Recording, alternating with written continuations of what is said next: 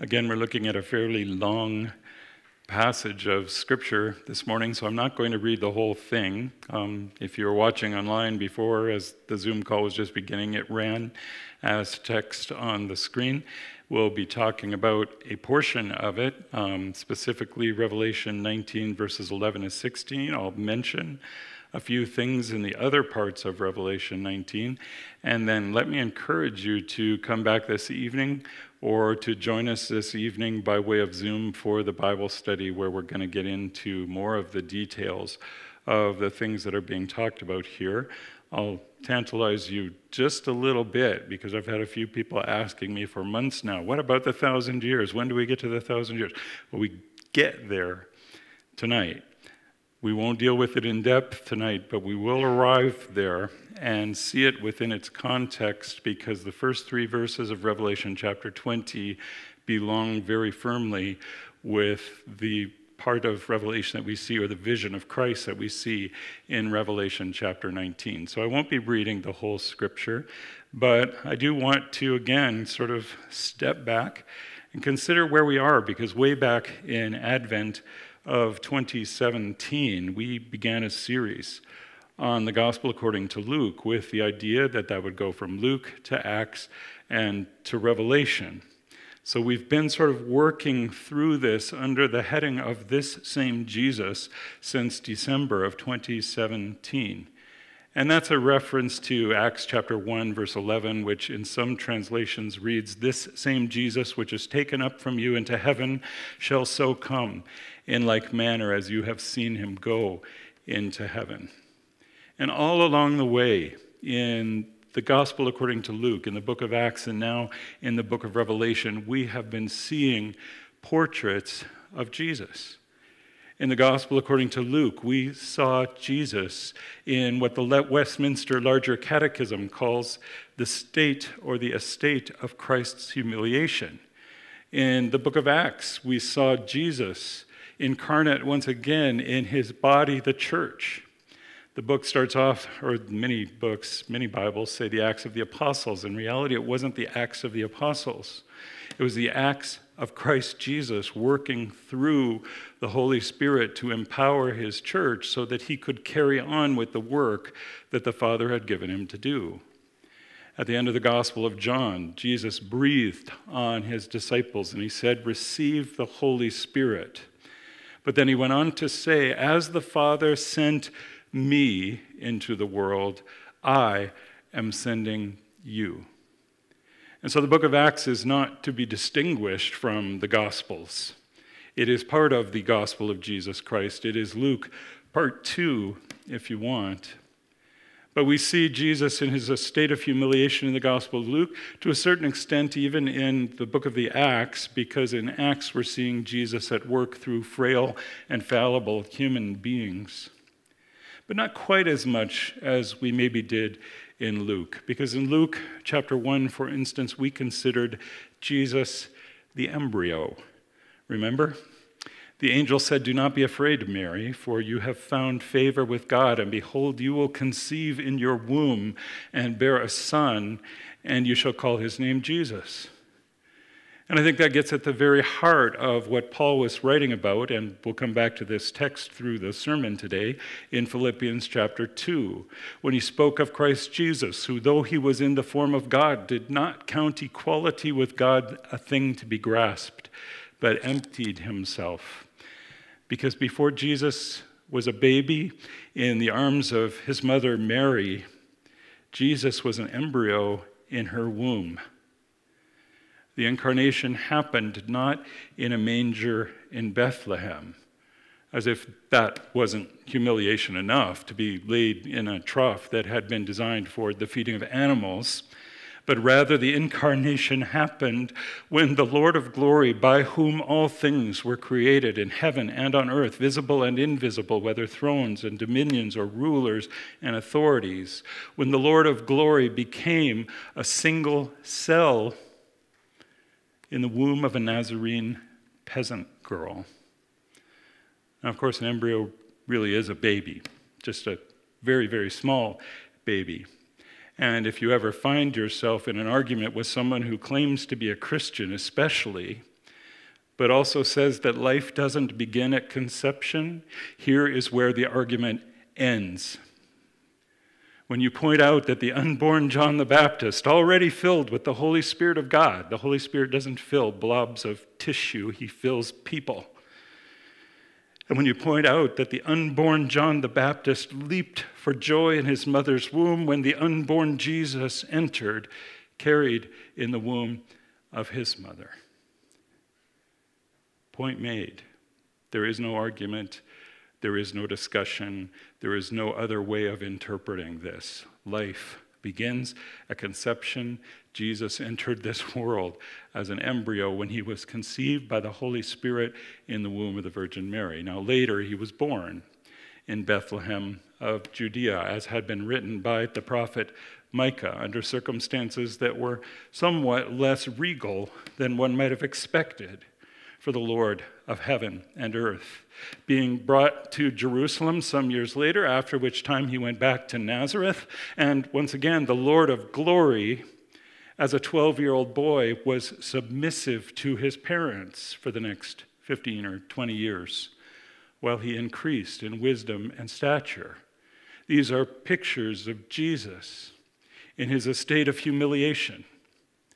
And even at the commencement of his public ministry, he humbled himself, accepting baptism to fulfill all righteousness from one who, by his own words, had need to be baptized by Jesus. And of course, there were numerous incidents throughout his life when he was, in the words of the prophet Isaiah, despised and rejected by men, a man of sorrows, and acquainted with grief, as one from whom men hide their faces. So going back to Philippians 2, we are told that after he emptied himself by taking the form of a servant and being born in the likeness of men, Jesus then humbled himself even further. He humbled himself even further by becoming obedient to the point of death, even death on a cross. And the Heidelberg Catechism characterizes all of this by saying that during his whole life on earth, don't miss that part, during his whole life on earth, but especially at the end, Christ sustained in body and soul the anger of God against the sin of the whole human race. All of this, of course, is the Jesus with whom we are most familiar. We have heard stories. We have heard sermons from the Gospels throughout our lives. We have had this Jesus set before us, often as a preeminent example of humanity. We have been encouraged to live as he lived. Some have even walked around, maybe not so much now, but some years ago, with a little bracelet that said WWJD, what would Jesus do? And there's certainly nothing wrong with that.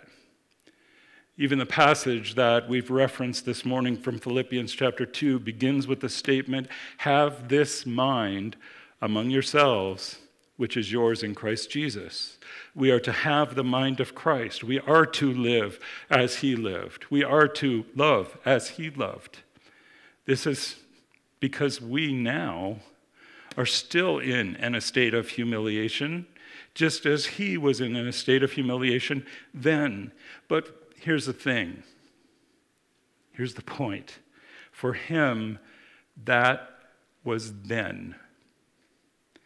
Jesus is no longer an embryo or a baby or a precocious student astounding the rabbis with the depth of his questions, or a newly minted rabbi himself in need of baptism. Nor is Jesus a suffering servant bleeding out on a Roman cross. Never ever imagine Jesus still on that cross. It should go completely without saying, but that was then. That was Jesus in the state of humiliation. But the text that we've referenced from Philippians 2 tells us that because Jesus humbled himself by becoming obedient to the point of death on a cross, therefore, because he humbled himself, God has highly exalted him and bestowed on him the name that is above every name, so that at the name of Jesus every knee should bow in heaven and on earth and under the earth, and every tongue confess that Jesus Christ is Lord, to the glory of God the Father. See, the humiliation, that was then. It happened. It happened in history, in time and space. And because it happened in history, it came to an end. The writer to the Hebrews tells us that Jesus, the founder and perfecter of our faith, for the joy that was set before him, that is his exaltation, that was the joy that was set before him. And for that, he endured the cross, despising the shame, that was then, and is seated at the right hand of the throne of God. This is now. By way of analogy, I want you to think of any other person in Scripture, Old or New Testament, it doesn't matter. Think of King David, for instance. We know some things about his life. We know that he too was from the region of Bethlehem. We know that he was a shepherd who became a king. The Scriptures reveal some things about David's life, but that was then. Where is he now? Well, we don't know precisely. Scripture doesn't say. What we do know is he is not in Bethlehem or in Jerusalem or in the wilderness of En-Gedi or fighting giants in the valley of Elah, and we would not expect to find him there. Nor should we expect to find Jesus in a manger. This whole business of Advent, let's journey to the manger and find the baby Jesus. No. We don't find Jesus in a manger. We don't find him walking the roads of Galilee or dying on a cross. That was then. This is now.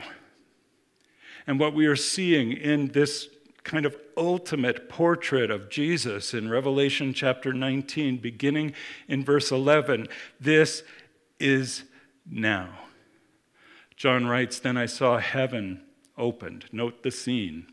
This happens over and over again in the book. If you've been in a Bible study, we've been trying to highlight that. He keeps coming back after judgment to seeing heaven opened. And here he sees heaven opened, and behold, a white horse. The one sitting on it is called Faithful and True, and in righteousness he judges and makes war. His eyes are like a flame of fire. John saw him that way in Revelation chapter 1 as well. And on his head are many diadems. And he has a name written that no one knows but himself. He is clothed in a robe dipped in blood. And the name by which he is called is the Word of God.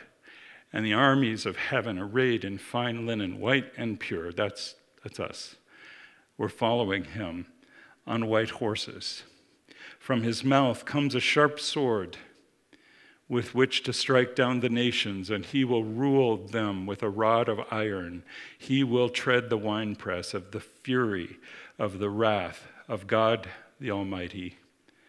On his robe and on his thigh he has a name written, King of Kings and Lord of Lords. And I don't want to be guilty of adding to the words of this prophecy. Revelation 22:18 says that's a bad thing. If anyone adds to the words of this prophecy, God will add to him all of the plagues that are described in this book. So I don't want to be guilty of that, but if I can borrow a few words from earlier in chapter 19, the parts that we're going to be considering tonight in more detail, maybe it's not bad. After that statement, on his robe and on his thigh, he has a name written, King of Kings and Lord of Lords. To borrow those words from higher up in the passage and add, forever and ever, amen, hallelujah. Because this is now. Then Christ humbled himself and became obedient on a cross. Now God has highly exalted him and given him a name that is above every name, that at the name of Jesus every knee should bow in heaven and on earth and under the earth, and every tongue confess that Jesus Christ is Lord, to the glory of God the Father. Then he came to Jerusalem humble and mounted on a donkey, on a colt, on the foal of a beast of burden. Now he comes with power and great glory, mounted on a war horse and ready to strike down the nations and to rule them with a rod of iron. And this is that transition between what we've seen, the judgment of the apostate, faithless bride, moving from that which happened in AD 70 into that 1,000 years. Moving into the time where Christ is reigning at the right hand of the Father over the nations, ruling them with a rod of iron as he does today. This is the point, and it has always been the point. We have occasionally been guilty of saying, I think I've probably said it myself somewhere along the way, that Jesus was born to die. Sometimes we dress it up a little. We say he was born to die that we might live. We sing that, which is true. But it's only true to a certain point, so we can't stop there. He was born to die, but he was also born to reign. What was the estate of Christ's humiliation? The Westminster Larger Catechism tells us the estate of Christ's humiliation was that low condition wherein he, for our sake, emptying himself of his glory, took upon him the form of a servant in his conception and birth, life, death, and after his death, until, a very important word there, until his resurrection. But what was the estate of Christ's exaltation? The estate of Christ's exaltation comprehendeth his resurrection. It started there, his ascension, his sitting at the right hand of God the Father, and his coming again to judge the world. And we see that in his coming again to judge the faithless bride here in the book of Revelation. So here we have a portrait of Jesus. Not in his humiliation, a portrait of Jesus in his exaltation. We have a portrait of Jesus as he has been since his resurrection and ascension to the right hand of the Father, which is where we find him. In Revelation 19, verse 11, we read, "Then I saw heaven opened, and behold, a white horse. And the one sitting on it is called Faithful and True, and in righteousness he judges and makes war." Now we'll come back to the name in a moment. But it's still significant to the next statement too. We know that this is Jesus. It doesn't use the word Jesus, but we know that it is Jesus because he is called Faithful and True. He named himself such in chapter 3, verse 14. When he spoke to the church at Laodicea, saying, "The words of the Amen, the faithful and true witness, the beginning of God's creation." And he was so named in John's benediction in chapter 1, where John said, "Grace to you and peace from him who was and who is to come, and from the seven spirits who are before his throne, and from Jesus Christ, the faithful witness." Even so, this is Jesus Christ. And he is mounted on this white horse, and he has come in righteousness to judge and to make war. And we should anticipate from the start then that this is not going to end well for those who have conspired to make war against him. They're named further down in the chapter, the beast and the kings of the land with their armies and the false prophet. We find that in verses 19 and 20. The one who judges and makes war in righteousness has come against those who thought to make war against him. As Malachi wrote, "Who can endure the day of his coming, or who can stand when he appears? For he is like a refiner's fire." In fact, according to both testaments of Scripture, our God is a consuming fire. It's interesting, I don't hear that one so much. There's one place in the New Testament where the Apostle John says, God is love, and that's true. And I hear that one all the time, everywhere I go. But here in the book of Hebrews, the writer to the Hebrews in chapter 12, verse 29, quotes Moses, who said, our God is a consuming fire. And those two things are not incompatible. And when Jesus came to judge the adulterous bride that we've been looking at for 3 weeks now, he very much came in this mode, judging and making war in holiness and in the righteousness of God. We see it further in verse 12, where we are told his eyes are like a flame of fire, and on his head are many diadems, and he has a name written that no one knows but himself. And aside from being the source of probably a favorite hymn for a lot of people, crown him with many crowns, this verse not only points to the majesty, it points to the deity of the Lord Jesus Christ. We've seen him described as having eyes like a flame of fire on more than one occasion, eyes that burn, eyes that penetrate. But these are the eyes of God. In Psalm 34, verses 15 and 16, we are told the eyes of the Lord are toward the righteous and his ears toward their cry. So that penetrating gaze, those eyes like a flame, are watching over his people, and his ears hear them when they cry out. But in the same way, the face of the Lord is against those who do evil, as here in Revelation 19, when he comes in righteousness to judge and make war. Now, verse 12, it's up on the screen there, also says he has a name written that no one knows but himself. And I was sorely tempted in light of that to just say, hey, you want to know more about that? Come back tonight. I'll make a little plug and just leave it right there and not talk about it. But I knew that that was probably not fair. It says he has a name written that no one knows but himself, and yet we see several names written right here in our text. He is called faithful and true in verse 11, and he's called the Word of God in verse 13, and in verse 16, on his robe and on his thigh, he has a name written, King of Kings and Lord of Lords. This is one of those things in Revelation. There are a few places like this where commentators, for some bizarre reason, like to speculate. And some have speculated about some sort of secret name, the secret name of Jesus.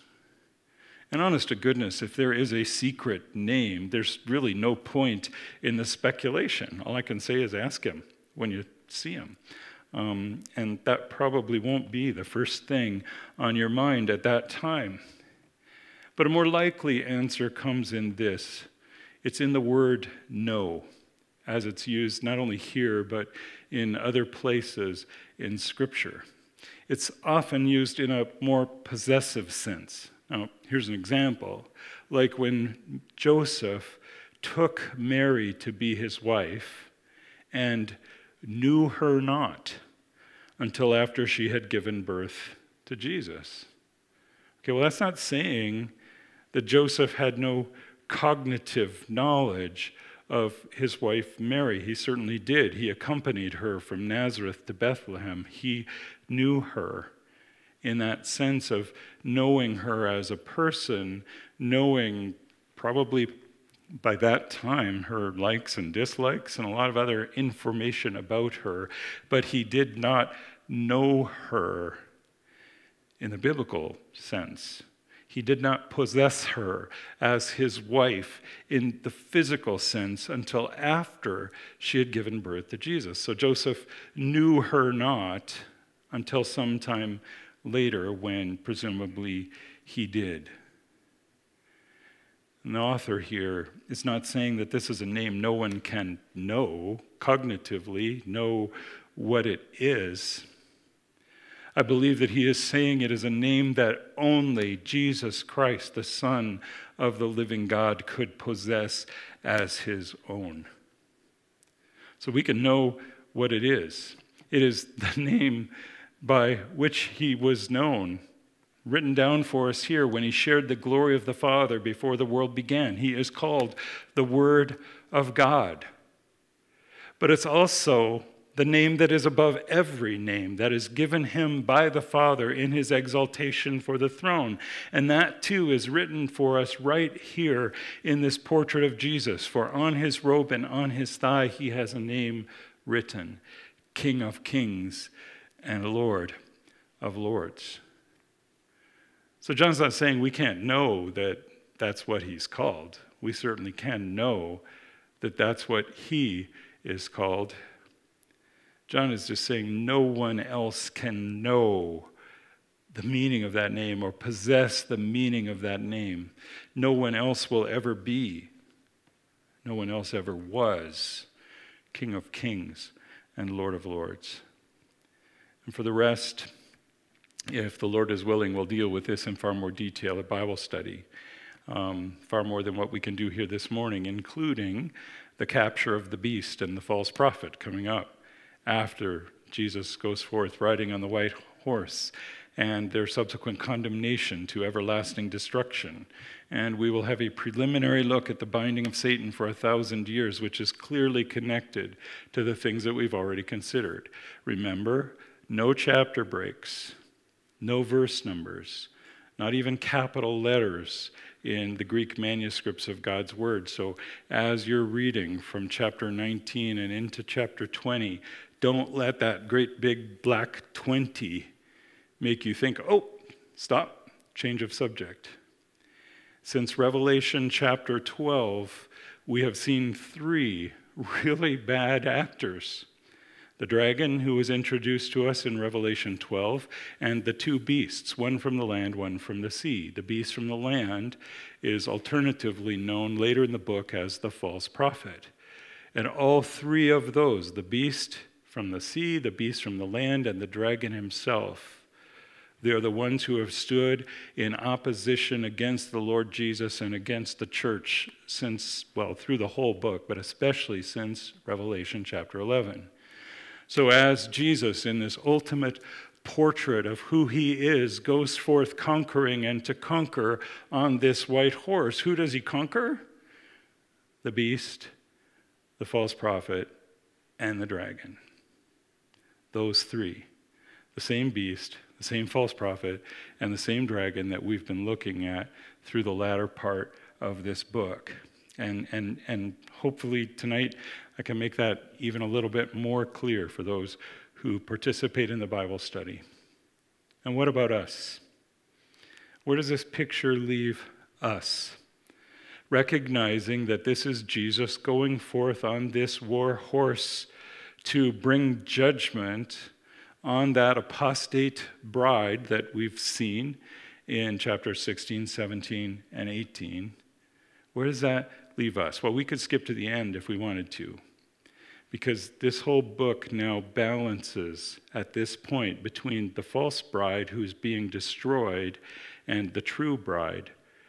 One of the angels in chapter 21 will say to John, "Come, let me show you the bride, the wife of the Lamb," which in Scripture is always the church. And then he will take John away in the Spirit, and he will show him the holy city, the heavenly Jerusalem, also identified in Hebrews chapter 12 with the church of Jesus Christ. He will show him that holy city coming down out of heaven as a bride adorned for her husband. So we're seeing this flip between the judgment of the old and the coming of the new. But we'll save that for a couple of weeks from now. And for today, for this morning, since we're talking about the name of Jesus, I want to close by going back to Philippians chapter 2, verses 5 through 11. I've already read it a couple of times. I'm going to read it again. We have considered this morning the humility of our Savior in the incarnation. That was then. Have this mind among yourselves, which is yours in Christ Jesus, who, though he was in the form of God, did not count equality with God a thing to be grasped then, but emptied himself by taking the form of a servant, being born in the likeness of men. And being found in human form, he humbled himself then by becoming obedient to the point of death, even death on a cross. But that was then. And because Jesus was willing to give himself for us and for our salvation, verse 9 of Philippians chapter 2, therefore God has highly exalted him. That's now. Paul's not saying because Jesus humbled himself then and stayed humbled, then someday God's going to exalt him. Paul is saying because he humbled himself and became obedient to the point of death, even death on a cross, therefore God has highly exalted him and bestowed on him the name that is above every name.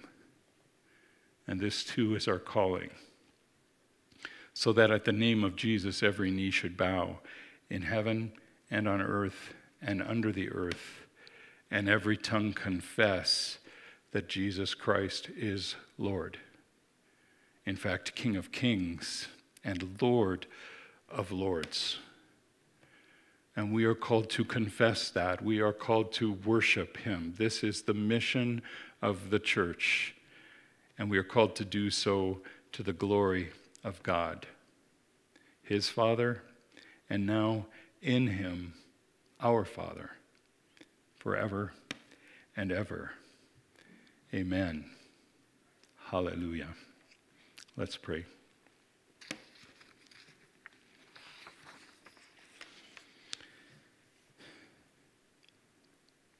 Father, give us eyes to see and ears to hear what your Spirit would show us and what your Spirit would say through your holy word to your church this morning. Help us to comprehend with the eyes of faith Jesus, risen, ascended, reigning right now at your right hand, overcoming all of his enemies and ours, ruling until all of his enemies have been made a footstool for his feet, ruling until that last enemy, death, is utterly and finally defeated in the resurrection of the dead, at which time he surrenders his kingdom back to you, that you may be all and in all. Lord, help us to see with the eyes of faith and give us grace to worship the one who is seated on the throne, before whom angels and saints and living creatures bow 24 hours a day, 7 days a week, to proclaim holy, holy, holy is the Lord God, the Almighty. The whole earth is full of your glory.